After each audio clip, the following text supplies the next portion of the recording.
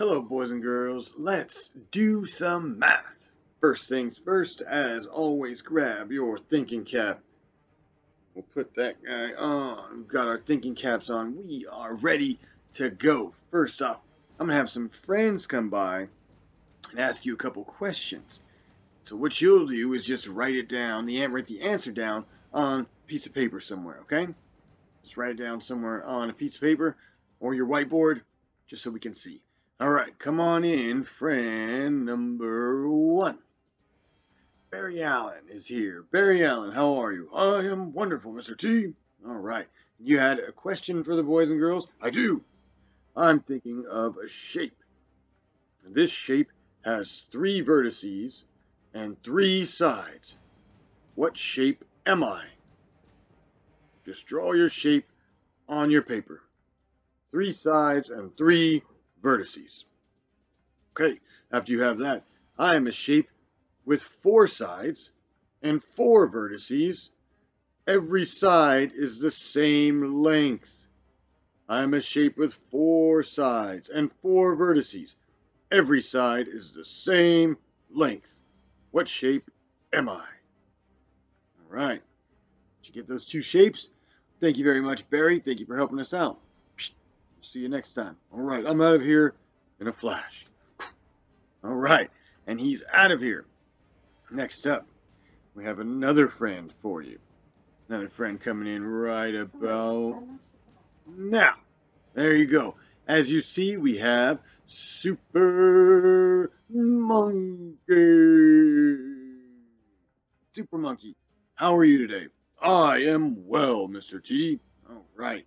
Now here, that you have some problems for the students as well. Is that correct? I do. I do, Mr. T. I would like the students to answer me this. What time is on this clock? Ooh, what time is on the clock, boys and girls? Remember to check the hour hand and the minute hand. Write that time down right by those shapes.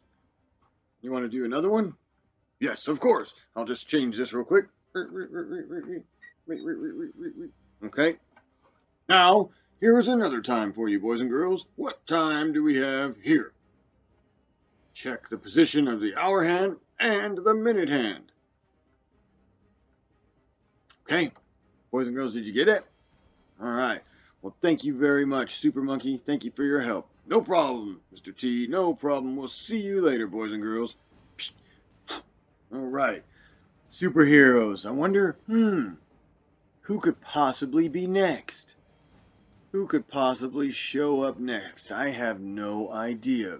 It's me, Mr. T. H.R. Ruffenstuff. H.R. Ruffenstuff. What a pleasant surprise. I never would have guessed. You have some questions for the boys and girls as well? I do. Now I'm going to tell you a number by telling you how many 10s and 1s are in that number. I just want you to write that number down. Okay, so go right ahead. I'm thinking of a number that has 1 10 and 4 1s. 1 10 and 4 1s. What number am I? Okay, 1 10 and 4 1s. Could do that. And do you have another one for us? Yes. I'm thinking of another number that is 1 10 and 0 1s. 1 10 and 0 1s. Okay, 1 10 and 0 1s. We could get this one. Thank you, H.R. Ruffenstuff. Thank you, superheroes, for helping us out today. No problem, Mr. T. All right, here we go. All right, we'll see you later, buddy. Bye-bye, everyone. Bye-bye, boys and girls. They're such a good help all the time, and they're so fast. They go running out of here super fast. All right, boys and girls, today we're going to group 1s to make a 10, and we're going to use our quick 10 pictures because we're going to be dealing with some pretty big numbers, right? Let me show you. I drew a bunch of dots. This took a little while to do that. There's a quicker way to do it. There is. But before we do it, I want to make sure I know how many dots I have. So what I'm going to do is find groups of 10 because we've counted by 10 and we can do that, right? We can go 10, 20, 30, 40, 50, right? We know that. So I want to make groups of 10 so I can just count by tens because that's quicker. So let's find 10. 1, 2, 3, 4, 5, 6, 7, 8, 9, 10. Oh, I found a group of 10 right here. So what do? I'm going to circle them. Now I know that in this circle is a group of 10. Now I'll continue on. 1, 2, 3, 4, 5, 6, 7, 8, 9, 10. Another group of 10 is right here. There it is. Now let's see. 1, 2, 3, 4, 5, 6, 7, 8, 9, 10. Another group of 10. Circle. There we go. So how many groups of 10 do I have? 1, 2, 3. So 3 groups of 10. So I have 3 tens. All right. So this would be 3 tens. And how many ones are left over? None, right? 0 ones. 3 tens, 0 ones. Okay.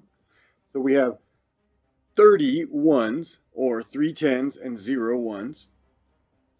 Now, another way to draw this. We did it yesterday. Another way to show 3 tens. Use your quick 10. See this? There's 1, 2, 3. Look at this. There's 1, 2, 3. You can use your quick 10 drawing to do this one as well.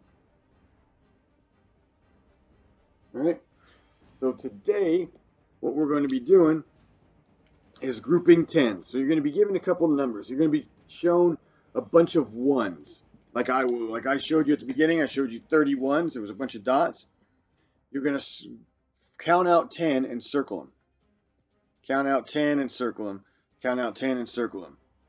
Right? And then you're going to write how many 10s you have and how many ones.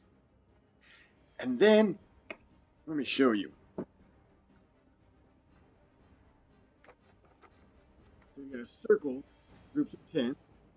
Then count up your groups of 10. Write how many 10s you have. If there's any ones left over, you're going to write it here. Then if you look closely, there's a little dotted line that goes down the middle. Yeah, it's a little dotted line. What you're going to do is draw your quick 10s over here. The same number, just draw your quick 10s. Show how many 10s and what number it equals.